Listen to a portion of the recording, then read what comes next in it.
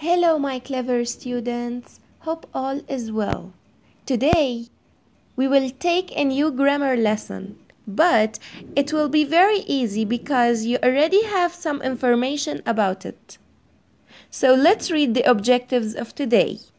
First, you will identify the meaning of the pronoun reference, and then you will locate the pronoun reference in some sentences by solving a worksheet.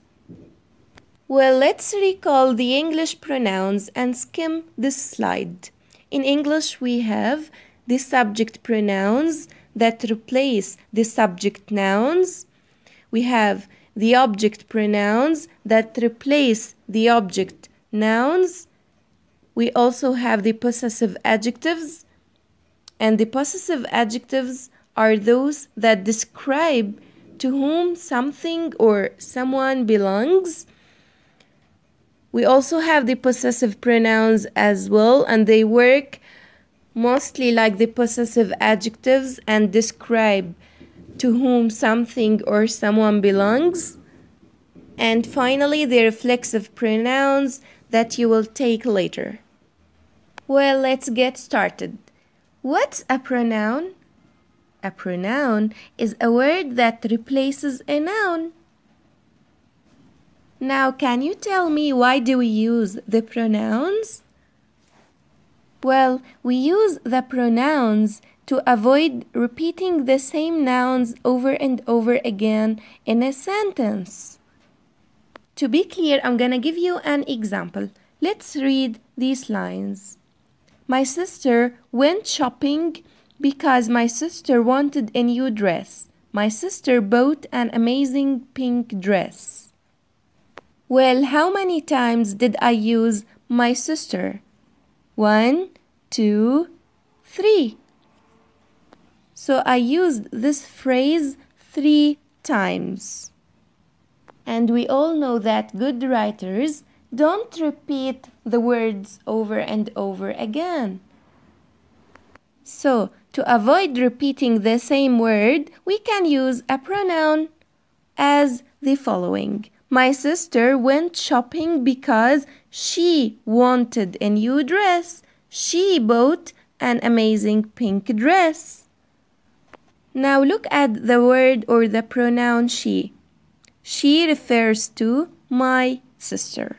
Well, would you mind solving more exercises? I think you would love to do. Let's move on. What does each underlined pronoun refer to? I bought a new story. It is about an orphan child. Here, the underlined pronoun is it. So it refers to. Ask yourself, what is that about an orphan child? The new story. So it refers to a new story. So instead of saying, I bought a new story is about an orphan child, we used a pronoun that replaces the phrase of a new story to avoid repeating the same phrase. Let's take one more exercise. I miss my best friend. I will visit him next week. The underlined pronoun here is him. Well, whom will I visit next week? My best friend.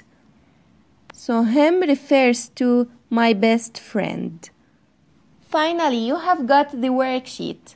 Let's explain it. Let's read the text. A raven and a swan. A raven, which you know is black as coal, was envious of the swan because her feathers were as white as the purest snow. The foolish bird got the idea that if he lived like the swan, swimming and diving all day long and eating the weeds and plants that grow in the water, his feathers would turn white like the swan's. So he left his home in the woods and fields and flew down to live on the lakes and in the marshes.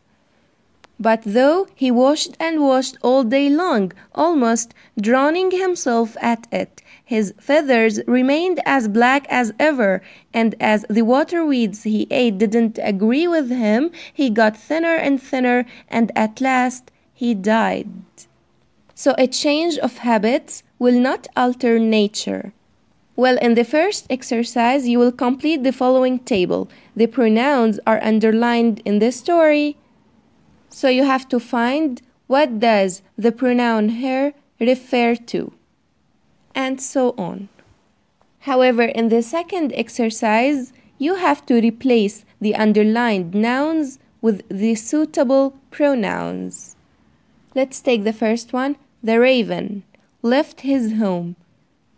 What pronoun can be used instead of the raven?